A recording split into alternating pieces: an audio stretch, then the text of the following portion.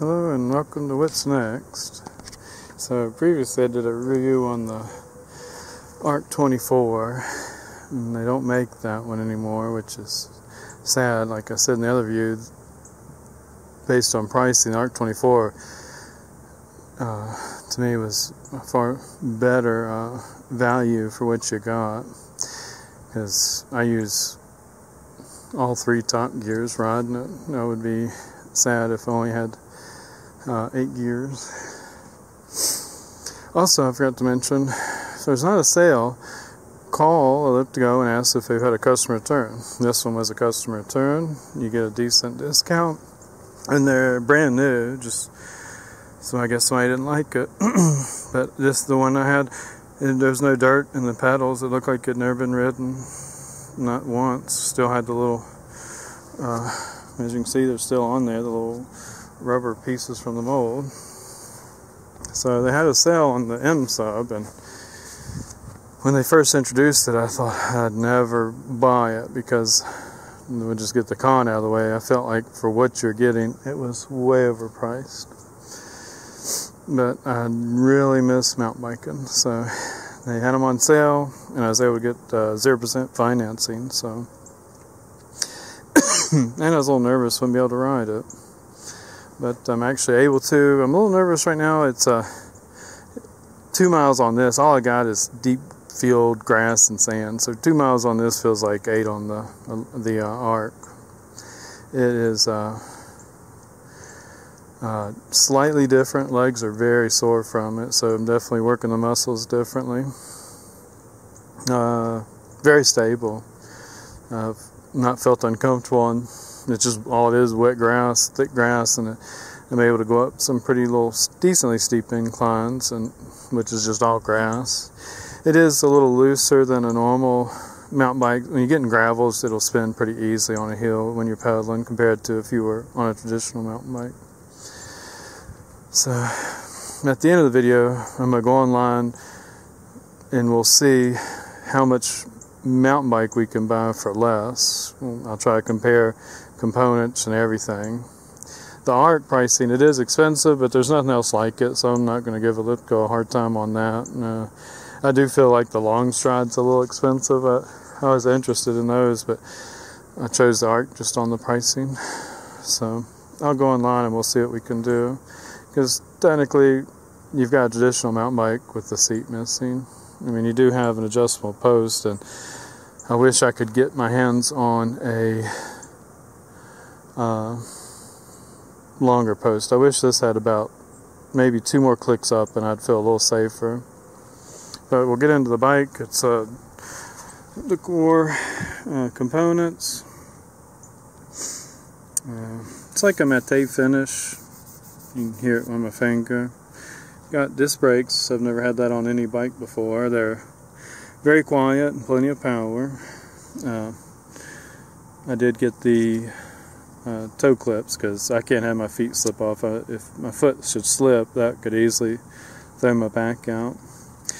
So in the previous video I gave ElliptiGO a 10 out of 10 on support. So their support's awesome. I'll find the little piece here in a second and I'll show you why their support's so good. Got little weights here that you add. You know, I wish they were close to the pedal. I'll never be going crazy like before off-road, but other people, I don't know if you ever could catch that. You might. I seriously doubt it.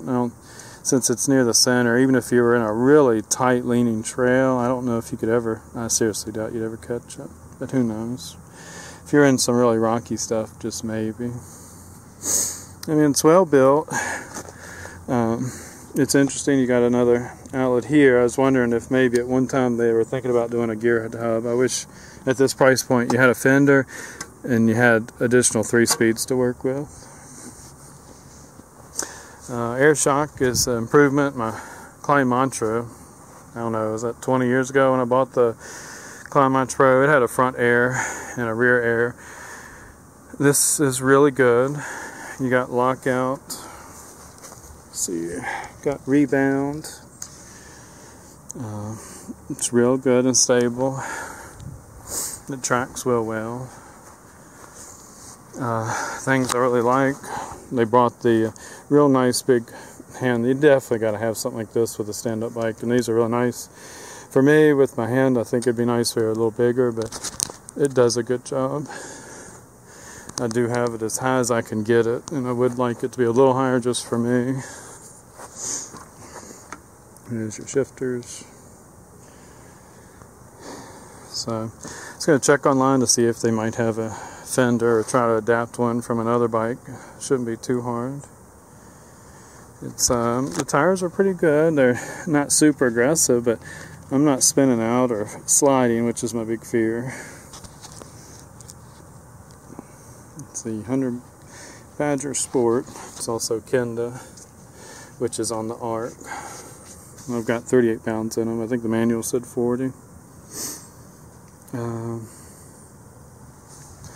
But overall, I'm super happy with it. And it's nice to be able to mountain bike again. And it does have a lockout function for the shock. I can't really think of nothing else. I mean, the only con's price. That's it for me. And then the video, I'll go online and we'll see what we can get for. Maybe we'll look at a $600 mountain bike and its components, and we'll slowly go up to this, which is I think $14.99 plus 100 and something shipping, depending on where you're at, and see what you can get. But overall, I'm super happy. Quality looks good. That tape finish is interesting. We'll see how it holds up. Overall, I don't foresee any problems. If you look at the welds, they're actually really nice. You don't see any real pits or anything like that on any of the welding. So that was real nice to see. Got just a real nice bead across there. On my tractors before I got injured, you could find some pretty horrific stuff. I love Coyote tractors and John Deere, but some of the welds on the Coyote were bad, but the tractor overall was great. I guess I could talk about those one day. I missed having my farm and racing. But quick release fronts. Oh, okay. I do have it max. There's a line there saying max extension. I kept playing around until I got it in the highest one I could. So if you have any questions about it, also if they're not on sale, you could call and see if they got a customer return and do like I did on the ARC. So save some money. Well, take care.